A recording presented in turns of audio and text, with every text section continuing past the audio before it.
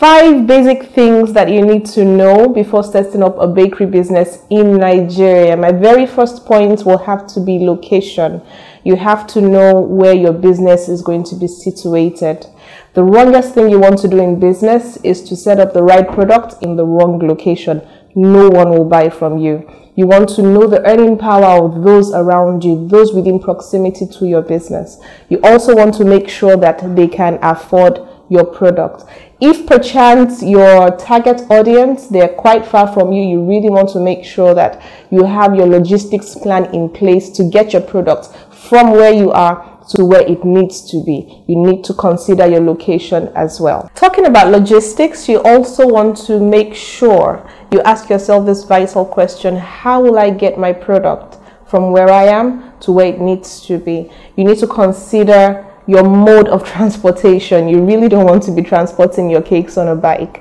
And even if they're going to be transported on a bike, you want to make sure that it's a type of frosting that will not collapse before it gets to its destination. So you want to make sure, are you using any of the transport companies? Are you using a taxi? How fast can they get to their recipients? An important point to note is also your pricing. You want to know, I get this question all the time. A lot of people want to know how expensive to cost their cakes or how cheap to cost their cakes. And my sure answer is you alone can decide that for yourself. I know my bills, I know my overheads, I know my staff strength, I know how much I pay, expenses, taxes, and whatnot. And these are all various factors that I factor into my cake, into the cost of my cake. So based on your own projections as well, based on your location, for instance, your staff strength, you have to actually decide what your costing is.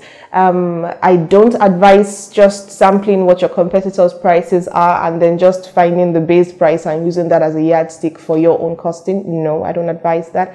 I recommend that you do your own homework, but you have to get to the bottom of your costing before you go into the business. You cannot overprice your market. You cannot undercost your market. There are disadvantages and advantages to doing this, and you have to get to the bottom of it. The fourth point will have to be staffing.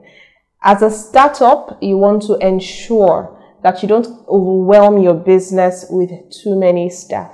I have a lot of young startups who come to me saying, oh, I want a baker, a decorator, I want a cleaner, I want this and that. You probably can't even handle all of them at the same time, especially if you're just a startup. Not that you can't employ professional hands, but you have to realize that professional staff, they're usually quite restless and they like to be challenged. So if you don't have enough work to throw at them and to keep them busy and to keep them challenged, they most likely would leave you high and dry. So you want to ensure that you start with people who are not exactly too professional. I don't know what words to use there.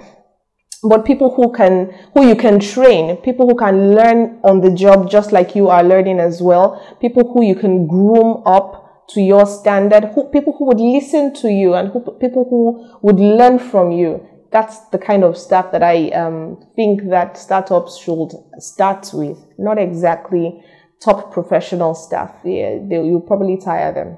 My lucky number for startups would be probably 2 or 3 people at the very most.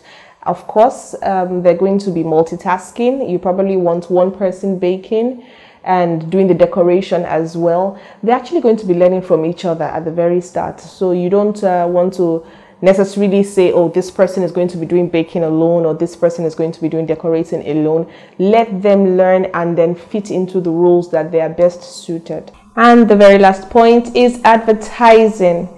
How do you intend to communicate to your audience? You want to make sure that you choose the right medium to tell the world how fantastic your cakes are. It's really very easy these days with all the social media platforms that we have. There are various means of communicating. You've got the newspapers, you've got soft sell magazines and all that, but the easiest is the social media, which works wonders, especially for small startups. You want to make sure that you're in your customers' faces very often.